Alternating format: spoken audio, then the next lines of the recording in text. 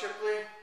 In this video, just basically gonna talk a little bit about some plans I got going on, and then just gonna do a video of me cleaning this mess of a garage. I've been doing a whole bunch of home projects lately and just been messing up my garage, and I need to clear it out because I'm about to do a whole bunch of stuff on the Chevelle finally, so we're trying to, prepping it at least.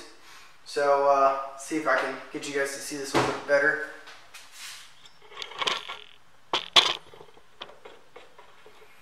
So the Chevelle, as you can see, is pretty torn apart.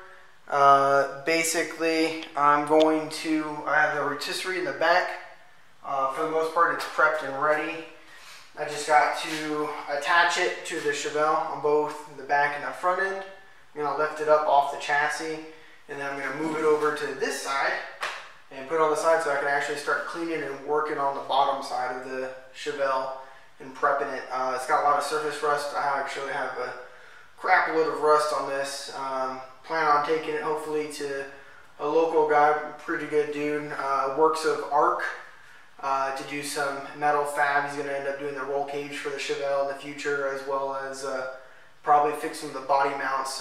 When I took off the original chassis for the Chevelle, the nuts, they're just caged nuts, and a lot of those broke free, and so I gotta, in order to put the frame back on, I gotta fix those body nuts and then do some repairs. Probably gonna have to put a whole new trunk pan in because it's completely rusted through, and then there's some spot rust holes.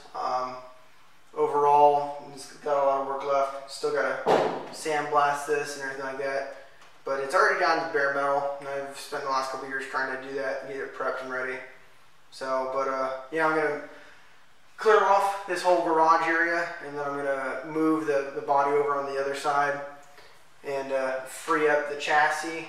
While I have the chassis open and everything like that, I'm going to go and do another video where I install the actual engine and get that mounted up and everything like that. I still can't do the transmission yet because I don't have the clutch actuator on there to actually use the clutch and everything like that, so just got to get that piece, but it's like $400 bucks, so I'm gonna try to get some other body work done on the Chevelle in the meantime.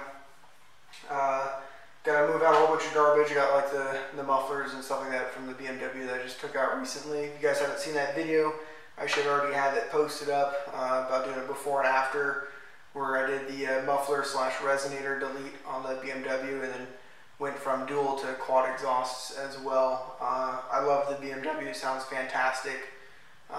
Pretty good mod. Doesn't really add any horsepower to it, maybe 1 or 2 horsepower, but it's negligible, so not really anything. It's just more of a audio sound, just hearing it sounds a lot better. So alrighty, try to fast forward through all this so you guys don't have to, you know, hear me talk. But yeah, there you go.